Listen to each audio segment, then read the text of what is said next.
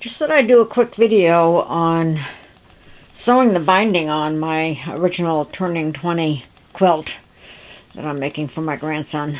And I used to have a 4-foot table that I would put up beside my sewing machine when I was either quilting or doing something big with the full quilt. And I took it down to Georgia and I left it there.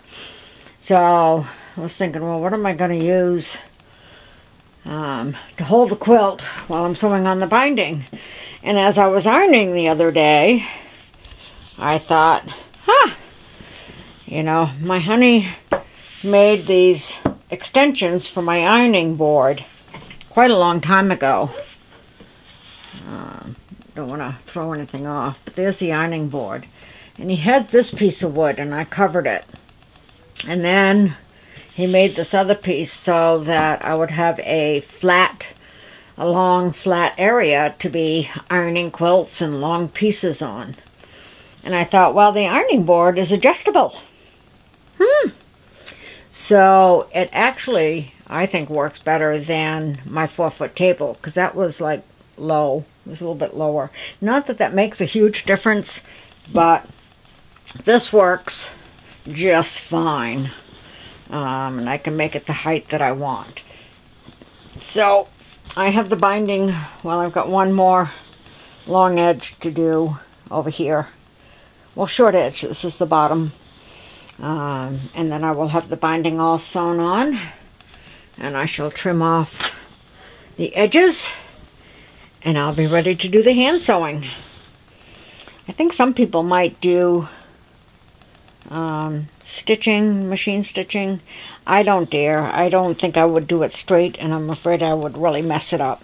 And it doesn't, you know, it seems big when you start to hand sew the binding on, but I found, you know, time passes. You've got some hand work to do, and it becomes okay.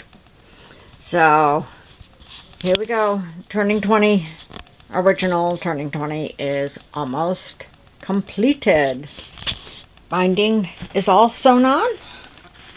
So all that's left is the hand sewing. There's no better feeling than putting the finishing touches on a quilt. So I'm pretty happy about that. I might see if my granddaughter wants me to do the same quilt with this fat quarter bundle that I again have had for a long time. Where this fat quarter bundle, I only had 20 fat quarters and I had to get another 10. This one actually is a bundle of 30, so it would make the same size quilt as this, but with these. And she says she likes blue, so I think it would look really pretty. So we'll see what she says.